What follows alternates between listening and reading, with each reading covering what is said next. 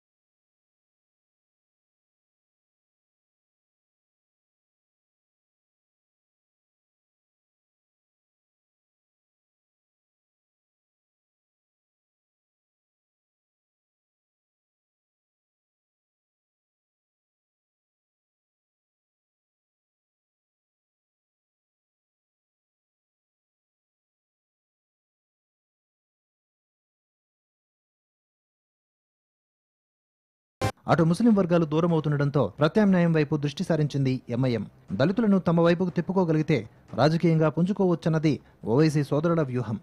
దళితులను ఆకర్షించి తమది సెక్యులర్ పార్టీయేనన్న భావన ప్రజల్లోకి తీసుకెళ్లాలన్నది వారి ఆలోచన. ఈ నేపథ్యంలో లోక్సభలో అసదుద్దీన్ ఓవైసీ దళితులను ఆకర్షించే విధంగా నినాదాలు చేశారు. జై భీమ్ జై మీమ్ తక్బీర్ అల్లాహు అక్బర్ జై హింద్.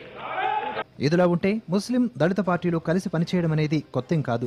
ఓసారి చరిత్రను పరిశీలిస్తే స్వాతంత్ర్యానికి ముందు ముస్లిం లీగ్ పార్టీలతో కలిసి పాకిస్తాన్ ఏర్పాటుకు కృషి చేశారు బెంగాల్కు చెందిన అప్పటి దళిత నేత జోగేందర్ నాథ్ మండల్. జిన్నాతో కన్నడలో ముఖ్య భూమిక పోషించారు.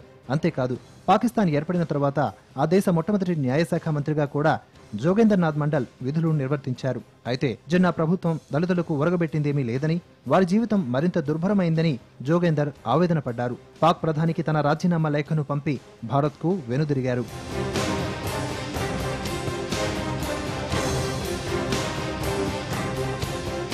ఇక ముస్లిం దళితులు ఒకటేనని మరోసారి చెప్పే ప్రయత్నం చేస్తున్నారు ఎంఐఎం నేతలు. ఒకసారి వికటించిన వీరి మైత్రి బంధాన్ని మరోసారి తెర మీదకు తీసుకురావడం వెనుక Owaisi ఆంతర్యమేమిటి? National desk, Bharat today.